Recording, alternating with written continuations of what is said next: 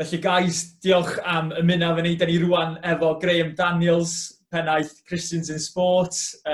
Hefyd, pennaeth ar Chlwb Pêl-droed Cambridge United hefyd. Graham, mae'n gret a mae'n fraint cael croesawu chdi. Ti'n neud yn iawn?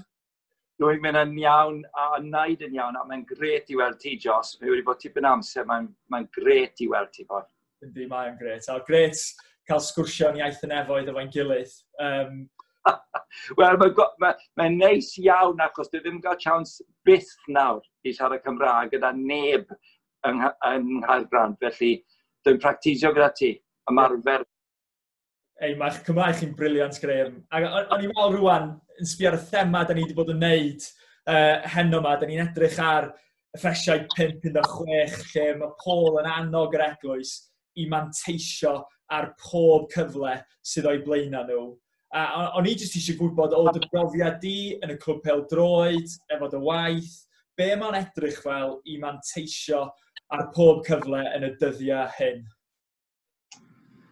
Wel, dwi'n meddwl, yr un peth mwyaf pwysig ar y foment i ni ydy, da ni rhyw dros mis nawr yn y lockdown hyn, ac mae'r sbri o'r Instagram a toilet roll juggler felly, mae'r sbri yn mynd, mae pobl yn blino, maen nhw'n unigol, a mae rai yn ofnus, a dwi'n meddwl, y peth gorau dwi'n meddwl gallai i wneud fel Cristion nawr yw aros yn y stafell fel mai. Ti'n ar y ffôn, ar WhatsApp a felly, neu ar Zoom, ac yn diddordeb yn ei bywydau y boys. Dim transactions fel dyn ni'n neud o'r chwarae a marfer a gêm a felly, ond siw mae'r mam a dad, neu siw mae'r plant, neu siw di ti.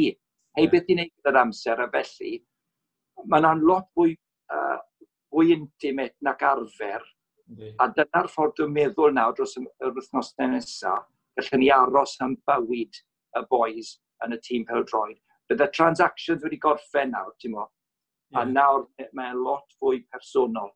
A dyna'r peth pwysig dwi'n meddwl nawr, neud yr ymdrech i wneud ni. Ie, a dwi'n gwybod ych chi wedi bod hynna efo Christians in Sport yn sôn amdan hynna'r pwysigrwydd yma fel dilynwyr Iesu Grist, bod ni yn yr ystafell, bod ni'r gorau yn caru pobl, bod ni ar on the ball efo hynna, bod ni ddim yn gadael i'r bêl gollwng gwbl, ond bod ni'n caru pobl efo pob gallu, a wedyn hefyd, bod ni'n gweddio ac yn dyheu ddew agor y drysau i rannu Crist â pobl. A ni jyst eisiau clywed o'ch profiad chi, Graham, be mae'n edrych fel i fod yn yr ystafell ac i rannu Crist heddiw yma? Wel, mae un peth dwi wedi defnyddio ar ysblynyddau a blynyddau. Felly, tan falle di Mercher yn yr wythnos, di Llun, di Mawrth yn sicr, gallai ofyn i rywun ar di Mawrth, hei, so beth wnaethoch chi ar y penwythnos? Dwi'n gwybod mae lockdown, ond pwy ych chi'n siarad gyda? Mae rhywun yn dweud, wel, siaradus i gyda mam a dad neu ffrindiau, felly. A beth wnaethoch chi di Sul? O, nes i hyn a hyn. A fel arfer, mae rhywun yn dweud, beth nes di? Mae'n gwybod, wel, di Sadwn, di Sul? O, gret, di Sul. A ni siarad i'r plant, a nes i siarad mam a tad yn wraig. A wedyn eithon ni'r cwrdd, ar un cwrdd, right, virtual cwrdd, a clywon ni, oedd rhywun yn siarad am rhyw bwnc, oedd yn ardderchog. Hei, wyt ti bod wedi mynd i'r eglwys neu'r cwrdd? Nawr, dim ond un ffordd neu'r all gath rwy'n mynd, os ti'n gofyn y cwestiwn yna. Na, wel, dwi wedi. O, nes ti mwynhau? Na, ddo. O, na fe, beth ti'n ei fori nawr? Amlan na ni, dead normal, right? Ond, nawr ac yn y man, mae rhywun yn dweud, wel, mae hwnna'n diddorol, do, nes i mynd i'r cwrdd pan ein plentyn. Do fe, ble o'ch chi'n mynd? O, yn Lerpwl. O, ie, a faint amser esti, faint o blynyddau, mlaen, a pan maen nhw'n gorffen yn naturiol, a ti'n gallu gweld bod e'n gorffen, bod y llinell yn gorffen, ti'n dweud, o, na fe, da iawn, wel, na i ddweud, ti beth wythnos nesaf, beth o'n i siarad am, di Sul nesaf. Hei, be chi'n ei bori? Siarad fel yna, dweud rhywbeth am yr arglwydd, neu Duw yr arglwydd Iesu, am eglwys, wneud penderfyniad beth ydych chi'n mynd i gweud, ond yn sicr gofyn cwestiwn a beth maen nhw'n meddwl amdano fe.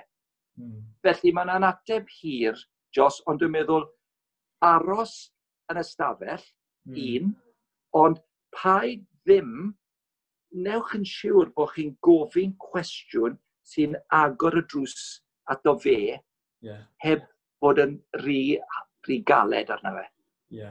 Rwle mewn fyna, chi'n cael chans i dweud rhywbeth am yr Efengel. Mae hwnna yn rili galonogol yn meddwl fel, da ni'n gorfod bod yn arbennig am siarad, am rannu Crist, da ni just gorfod bod yn normal yn dydan, a bod yn barod i ddeud rhywbeth, a wedyn gofyn cwestiwn. A fod hwnna'n hollol normal yn dydy, fod hwnna'n bosib.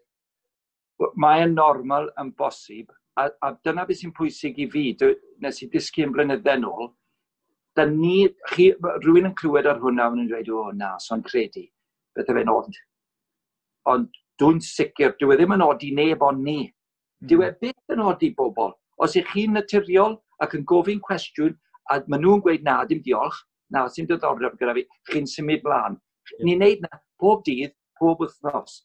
Felly, dylen ni ddim tynnu nôl am gofyn cwestiwn fel na, sydd i wneud a'n ddiw ni, neu'r eglwys, ac yn pwyntio Crist.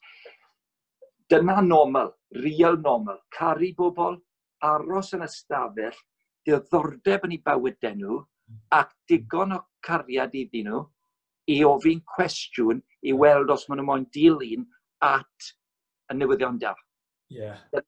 Package yn hollol felly i fi.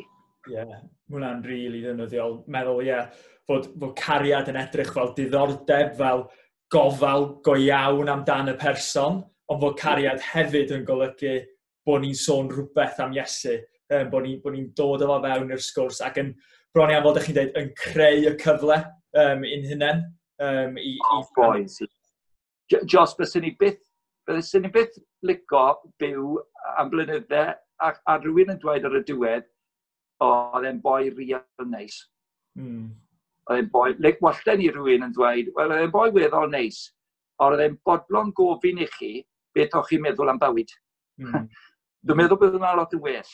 Na, oedd e'n really nice boi, oedd e'n ystafell drwy'r amser. Reasonably nice, ond bodlon gofyn cwestiwn yn well. Dwi'n meddwl bod e'n well. Brilliant. Diolch Graham, a just takeaways really ymarferol a clir yn fanna, bod ni i garu, i aros yn ystafell ac i ofyn cwestiwn hefyd. Felly, diolch am ymuno efo ni. Waw. Dwi'n mor falch i siarad â ti, ac lygen i gael chans i weld pawb nawr sy'n gwrando ac gyda chi heno. Pob hwyl i ti. Diolch.